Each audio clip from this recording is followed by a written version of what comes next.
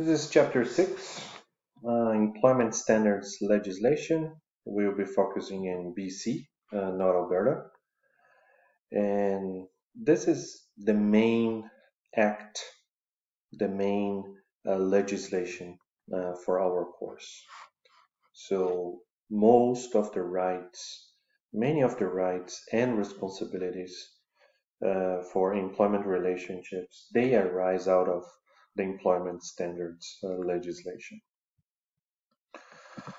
So the objectives for this chapter are to understand the purpose of the Employment Standards Act of BC with regards to the minimum rights for the employees, and then we'll identify the minimum standards relating to wages, hours of work, holidays, overtime pay, vacation, and some leaves.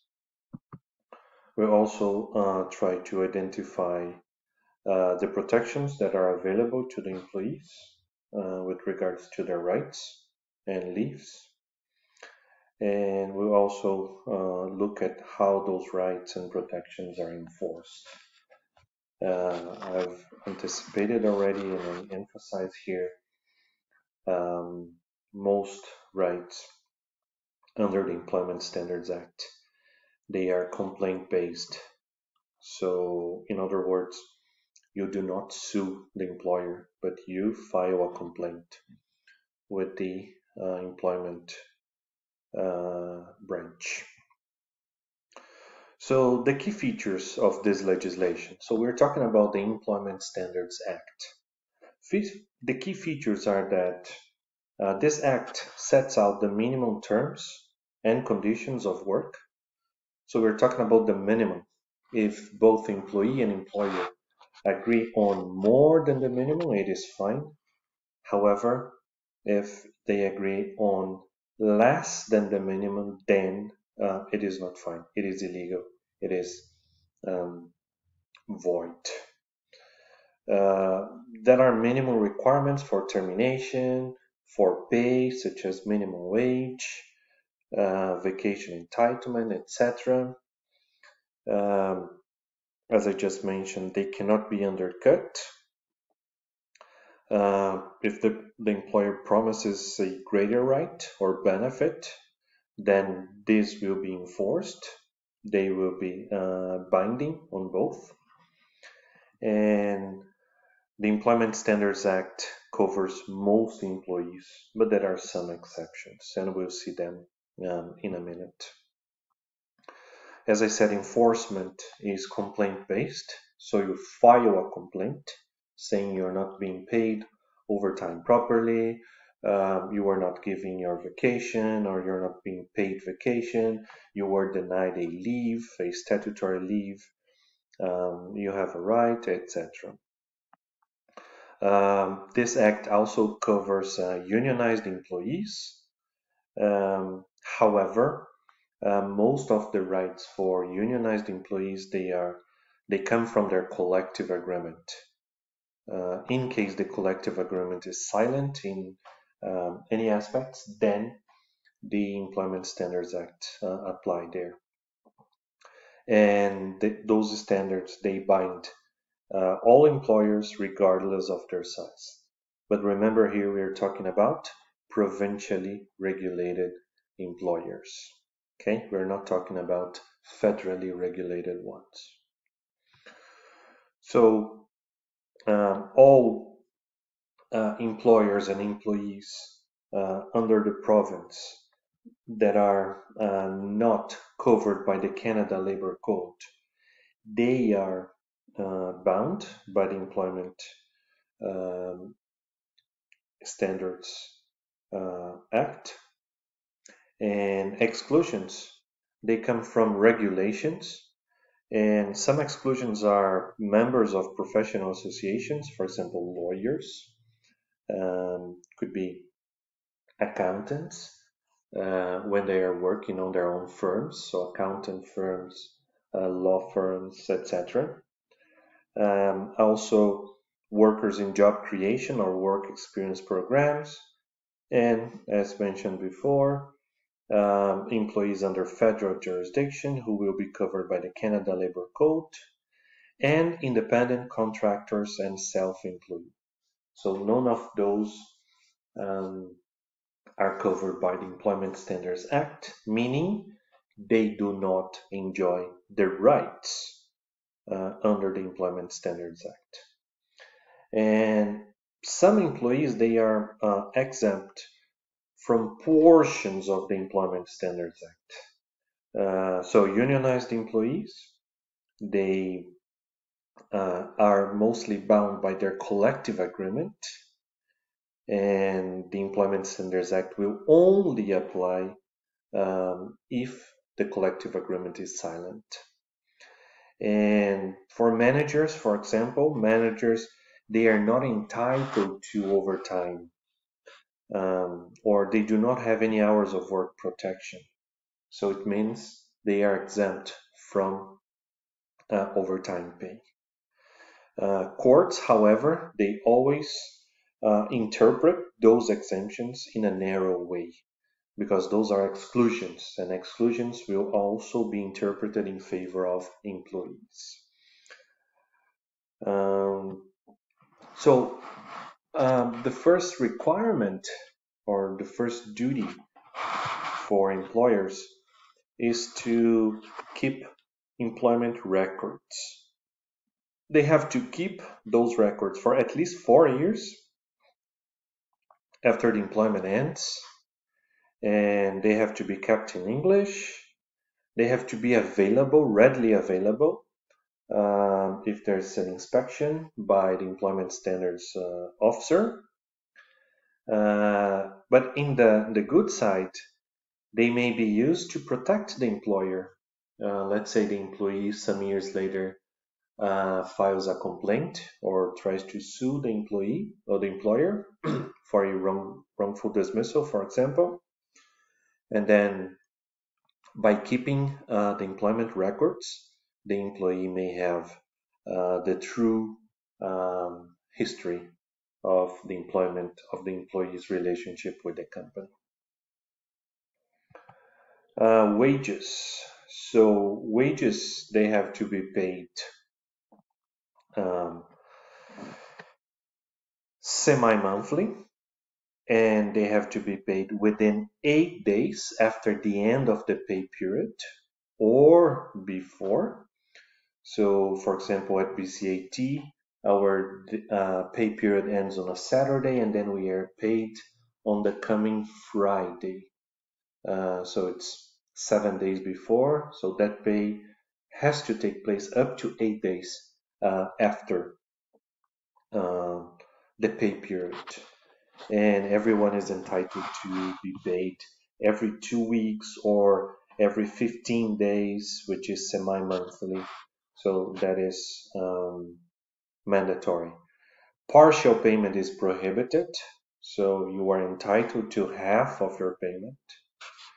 And cash check or direct deposit, they are all acceptable. With regards to the statement of our wage, so the statement has to be given by payday, not later than the payday, and it may include as much information as the employer wants, but at least what the pay period is, what the hours worked were, the component of earnings, if your hours, any overtime, if there's bonus, commission, etc. And then it has also to contain any deductions, could be statutory deductions or any other deductions, such as for unionized employees, the union dues, and it has to show the net amount of wage. So both the gross and the net will be shown there. And it has to be in writing, but it may be available online or can be sent by email if the employee has access to those systems. And the employee may also request the statement to be given in paper copy if they want to, but they would need to request this.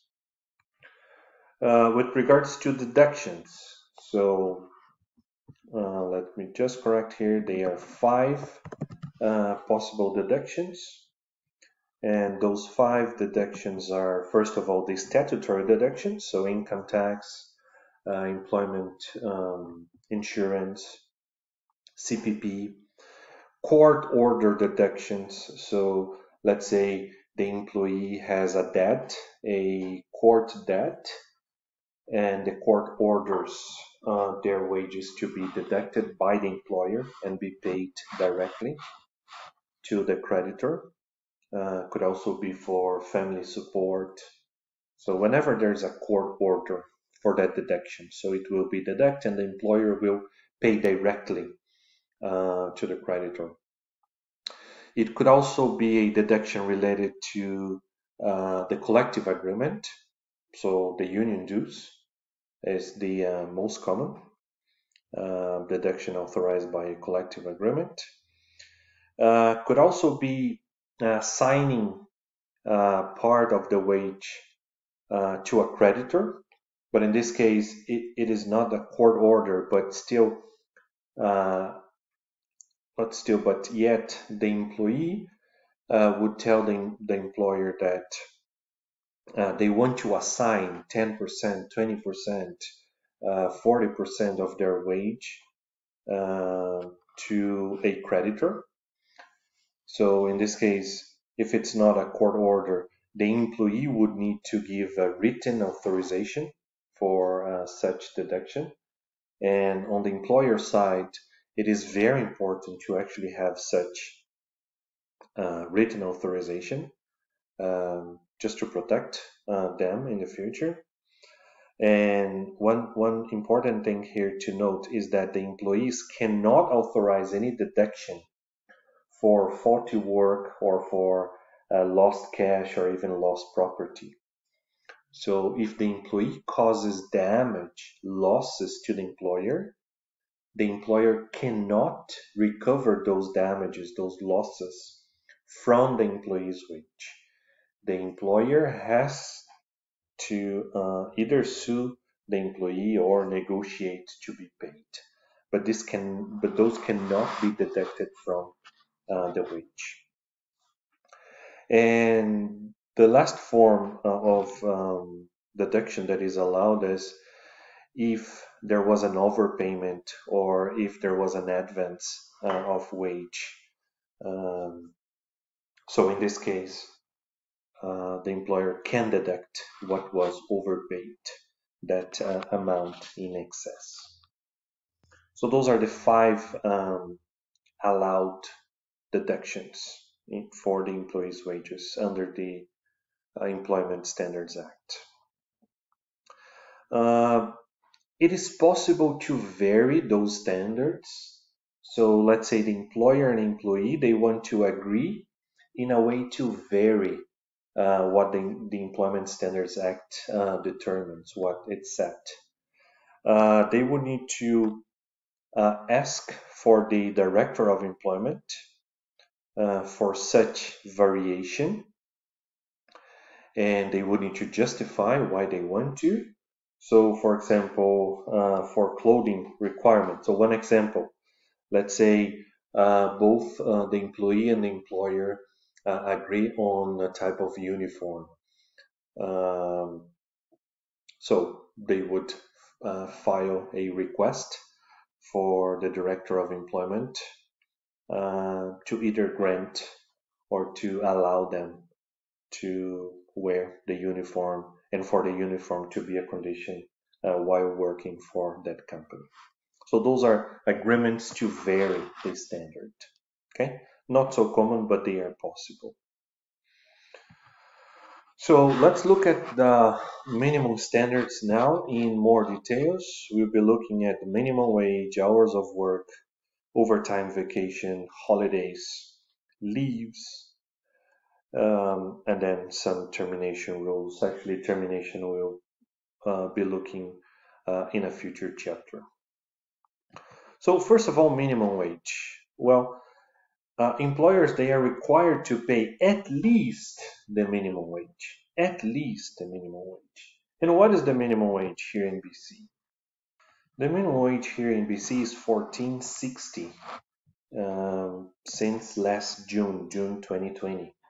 And it will be $15.20 June 1st this year. So it will be increased to $15.20 by June 1st, 2021. So that's the minimum wage. That's the minimum someone can get while working. However, we have the liquor servers wage. It is different from the minimum wage because it was understood in the past that because liquor servers they usually make tips, so their minimum wage should be a bit lower. And also for live-in camp leaders, their minimum wage is different. So for liquor servers, the current minimum wage is $13.95. However, it will be increased to $15.20 by June 1st this year. So it means the general minimum wage and the liquor servers minimum wage from June 1st this year on, they will be the same. They will not be different anymore as it is nowadays. Okay, so that's very interesting. The province meant this some years ago, and from June 1st this year on, 2021, so the general minimum wage will be increased from $14.60 to $15.20, and for liquor servers it will be increased from $13.95 to $15.22. And for living camp leaders, so they get for their minimum wages for a day, and it is currently $116.86, and it will be increased in June 1st, 2021 to $121.65. So those are different minimum wages. Again, for liquor servers, it will be the same as the general minimum wage from June 1st, 2021 on. And as we mentioned already in the past, the Employment Standards Act is a provincial act. It means each province has their own Employment Standards Act. In other words, each province will have their own minimum wage. As you can see here in the map, in Alberta, it is already $15, the minimum wage. However, in Saskatchewan, it is $11.45. Nunavut, $16. So an employee who works for let's get a national chain, so for Starbucks or for Tim Hortons in Saskatchewan, if they get the minimum wage, they will be paid $11.45. And an employee with the same job duties, also getting a minimum wage here in BC, would be getting $14.60. This is because the Employment Standards Act, they vary from province to province, and so does the minimum wage. With regards to working, so the wage, the minimum wage when there's no work. So BC has this 2-hour rule. What is the 2-hour rule? It is if you show up to work and then your supervisor or manager says, hey, well, we don't need you here today, it's not that busy, etc. So they have to pay you at least 2 hours of work because you showed up to work. If they told you the day before, if that wasn't your schedule and you made a mistake, then they do not have to pay you. But if you showed up to work because you were scheduled to work that day, you have to be paid at least 2 hours of work, even if you don't work. If you were scheduled to work for more than 8 hours then the minimum would be 4. So you show up to work, you were scheduled to work 12 hours, let's say, and then they sent you home, you have to be paid at least for 4 hours. In any circumstances, let's say you were scheduled to work 8 hours, you showed up to work, after 3 hours you were sent home, or after 4 hours you were sent home. So in those circumstances, you would need to be paid the actual amount of hours you worked. Okay? So again, if you are scheduled to work up to 8 hours and you are sent home without any hours worked, you are entitled to minimum 2 hours. If you were scheduled for more than 8 hours and you have not worked, you are entitled to minimum 4 hours. And if you worked less or fewer hours than your schedule, you are entitled to not only to that minimum, but at least the amount of the actual worked hours. So that is known as the 2-hour rule. This rule will not apply if you showed up to work but you were unfit to work. So let's say when the employee is under the influence of illegal substances or alcohol or without safety equipment, then the 2-hour rule does not apply, because in this case the employee was at fault. It was not the employer. So it is important to keep in mind you need to be fit to work, and wearing any safety equipment you would have to. Okay, and again, if you worked for some time and then after that time you became unfit to work, let's say after lunch the employee drank alcoholic drinks during lunch, so the employee is sent home, but they are entitled to be paid the actual amount of hours they worked before lunch. So hours of work and rest. There's no maximum hours of work in BC. So yes, an employee may work 24 hours in a day. Yes. There's no fixed number of hours. However, the prohibition is related to if the excessive hours, more than 8, more than 12, more than 20, if those excessive hours are detrimental to the employee's health or safety, then there's a limit.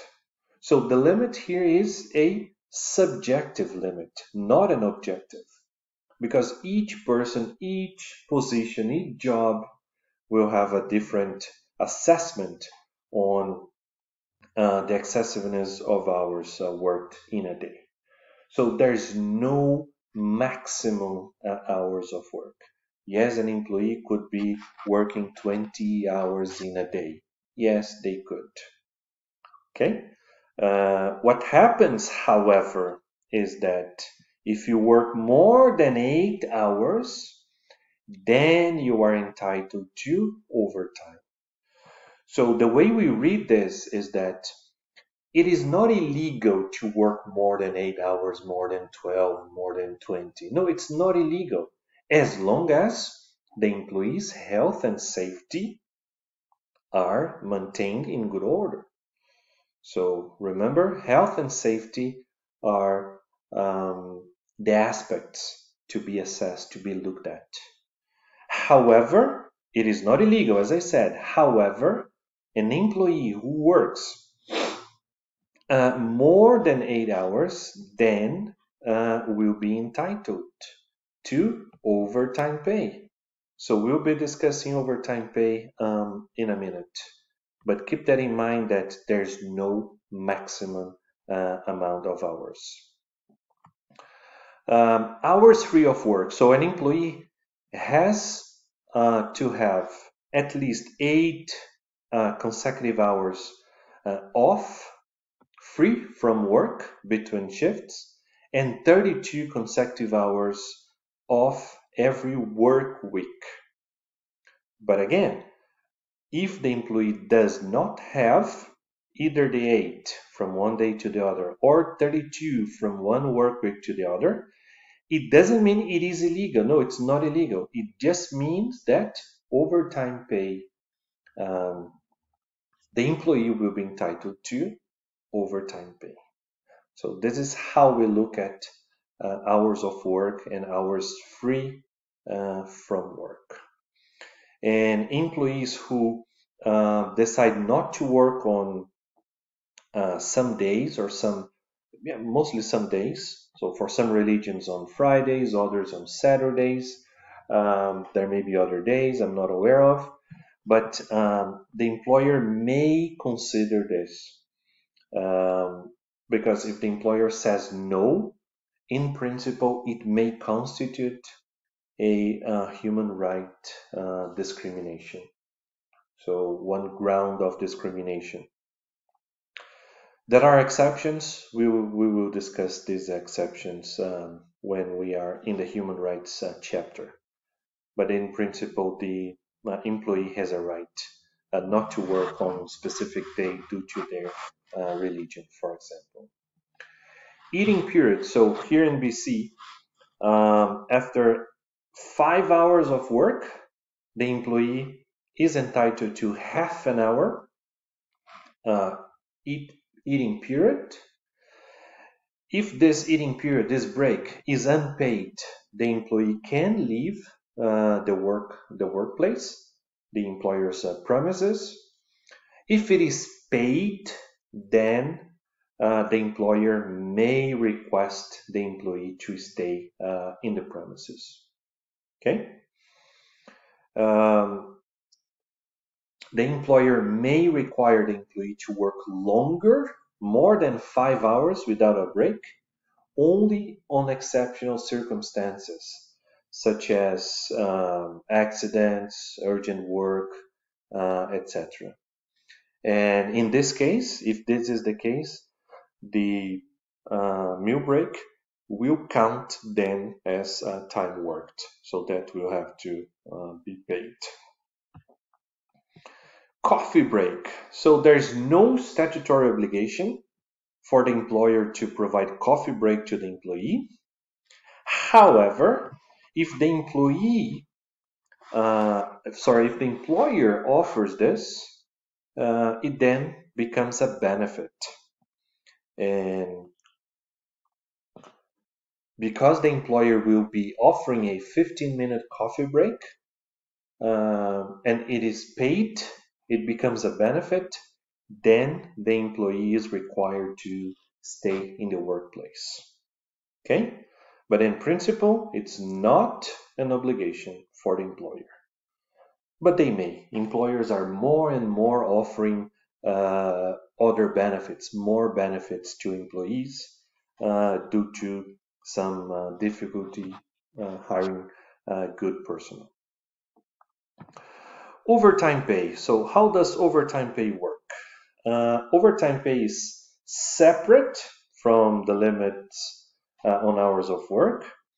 And here in BC, the rule is the 840 rule.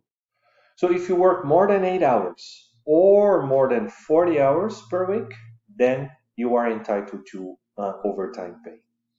So overtime pay will be paid on a 1.5 times the regular rate when you work over 8 hours in a day, or if you worked more than 40 hours in a week, or overtime pay will be 2 times the regular wage if you work over 12 hours in a day.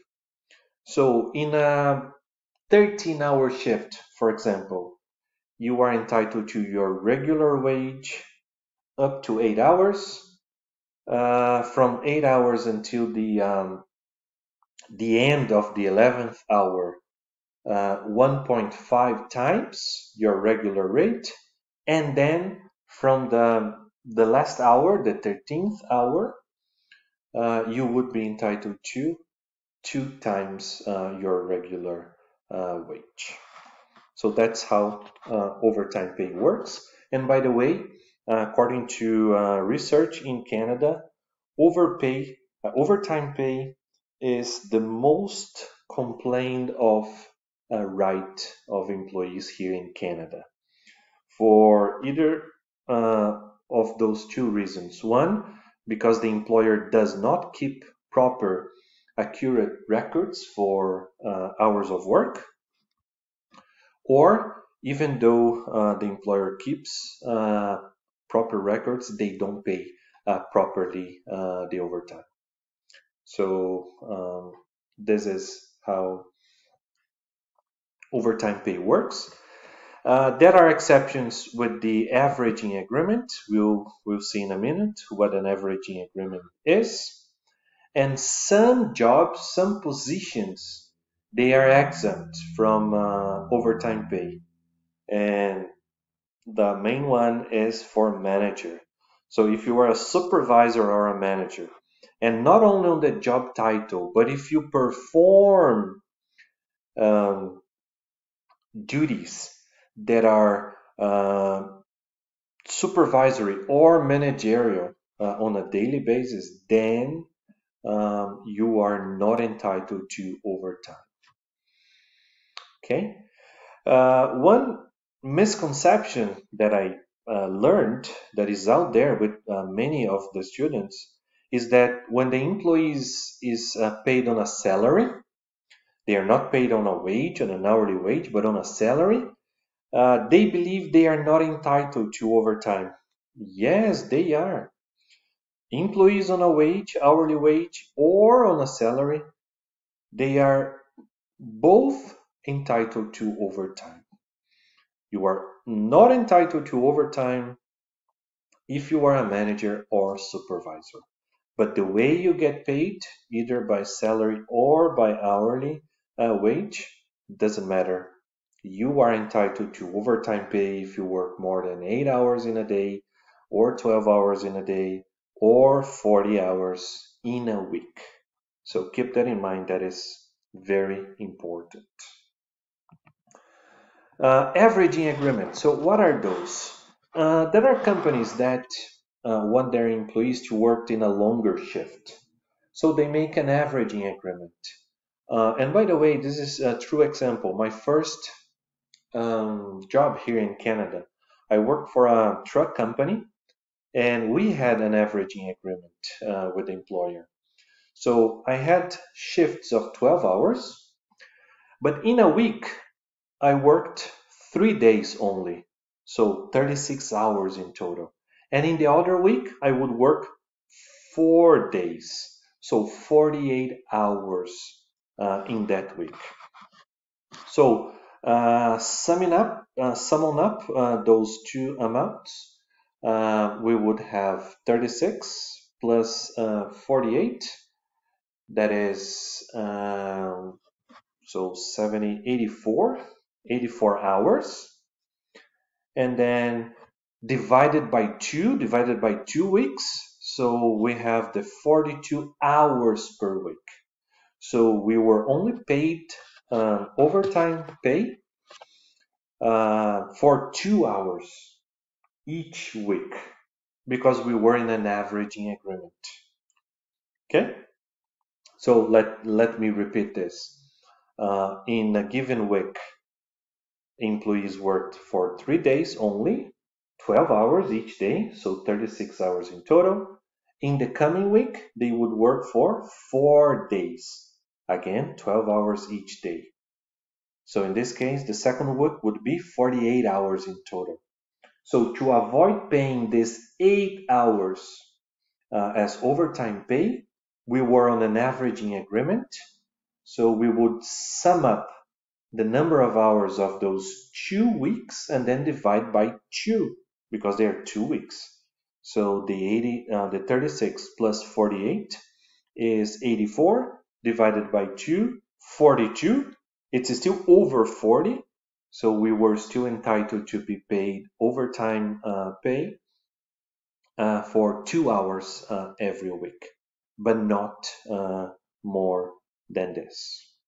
Okay, and those averaging agreements, you see, they may range from 1 to 4 weeks. In my example, they were for 2 weeks, every 2 weeks, and employers cannot impose them, so the employee must agree. In real life, actually, when you get the job, they say, hey, here in this company, we work with averaging agreement, so you either accept it or not. So there's actually no negotiation. It's just the way it works. So by signing the employment agreement, you are accepting to be on the averaging agreement scheme. Okay. There are some restrictions for those averaging agreements, and the main one I want to highlight is that those averaging agreements, they have to be in writing. They cannot be verbal. So that's the main requirement for them. With overtime, we also have the opportunity to bank the overtime. So instead of being paying, we may bank the overtime work. So in this case, we would request in writing to the employer, and the time banked would be based on either 1.5 times or 2.5 times the number of hours we worked overtime. And then when we use the overtime bank, at the banked time, we can take some paid time off, or we may be paid for those hours. We may also request to close the bank and be paid. But we need to give at least 6 months notice to the employer. But that's our option, and it's in most cases it is negotiated between the individual employee and the employer. So now true or false question for you. You may pause. So the answer here, under the BC Employment Standards Act, parties to an employment relationship are not obliged to get approval from the Director of Employment standards to implement an averaging agreement. The answer here is true. Yes, there's no need for the Director of Employment to approve this.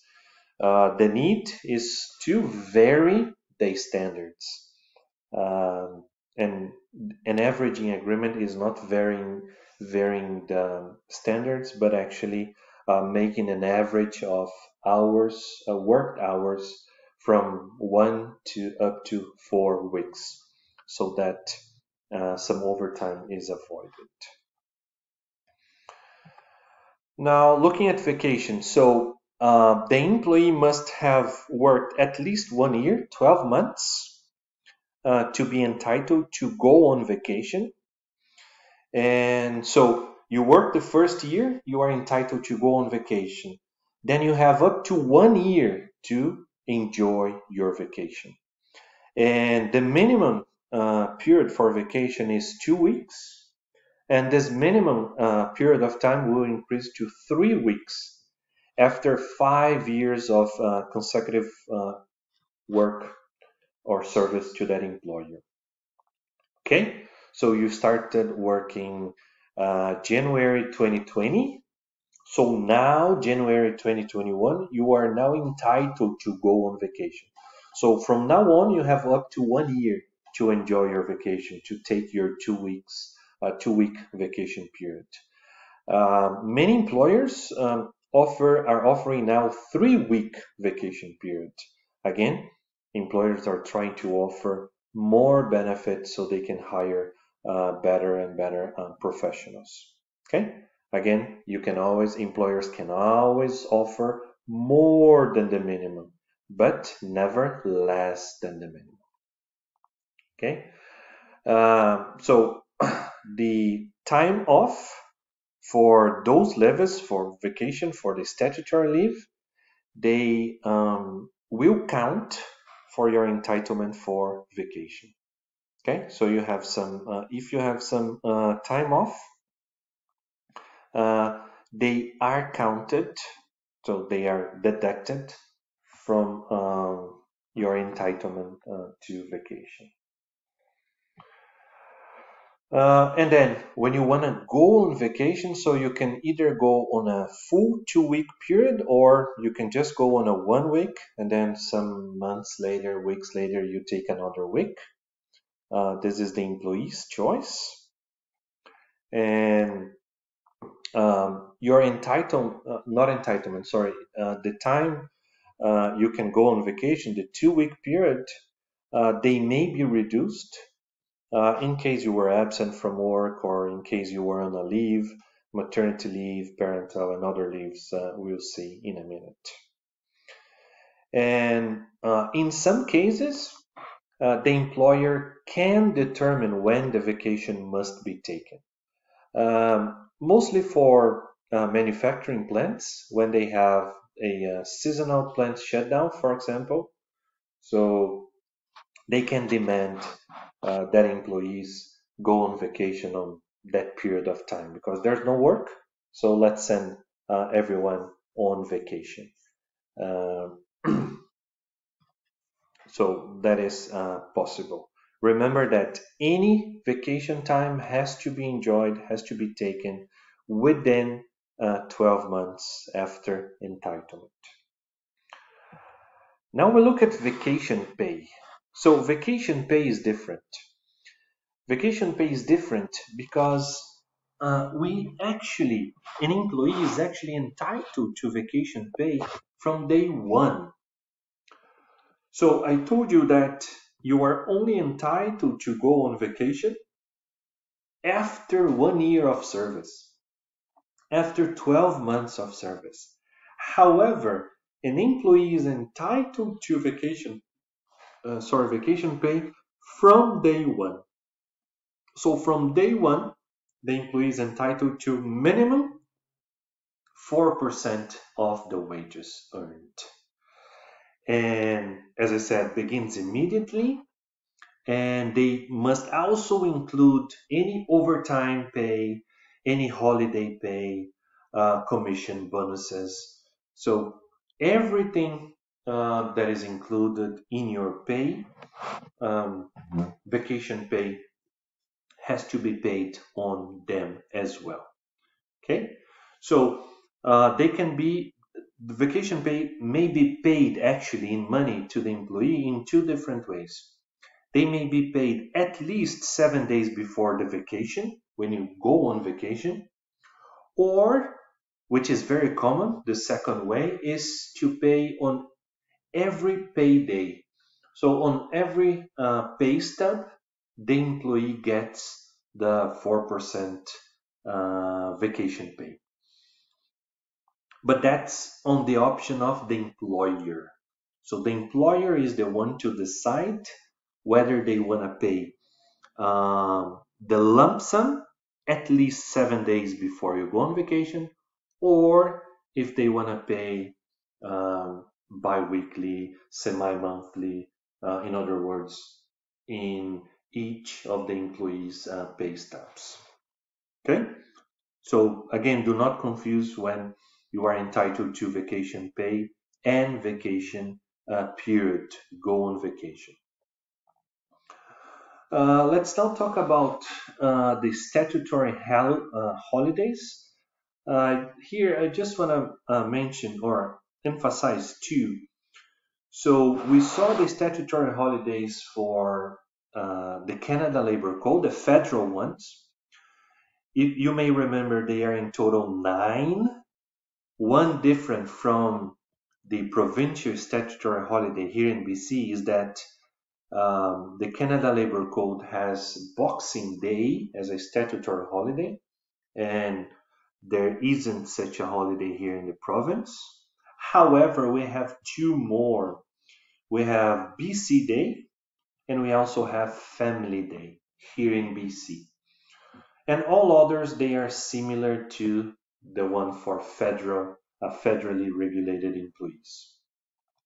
So again, for federally regulated employees, 9 in total, and Boxing Day is the one that is there, but not here in the province. Provincially, in BC, we have 10 in total. We do not have Boxing Day, but we have Family Day and BC Day. With regards to statutory holidays, so if you work on a holiday, you have to be paid 1.5 times your regular rate, and your regular rate will be at least the average of your day pay. And parties may substitute the day off, let's say for Remembrance Day. Let's say it's on a not Remembrance Day. Let me think about another one here. Let's take a Remembrance Day. So let's say it's on a Wednesday, and then employers and employees, the employer and the employee agree that they will work on a Wednesday, but they will take the Friday off or the coming Monday off. So they may agree to have the day off for that statutory holiday on a different day. If there is not such an agreement and an employee does work on a holiday for companies that operate on a 24/7, 365, then, as I said, the employee is entitled to 1.5 times their regular rate. You only qualify for the statutory holiday, a paid statutory holiday, if you have worked at least 30 days in the 12 months preceding the holiday, and 15 out of the 30 days before the holiday itself. And if you are on vacation, or you are on a day off, your scheduled day off for that week, which is a statutory holiday, you do not lose your right to be paid on a statutory holiday. So yeah, let's say Friday, statutory holiday, but Friday is my day off, by the way, because my day offs are usually on Thursdays and Fridays. So in these circumstances, I would be normally paid for the statutory holiday. Okay.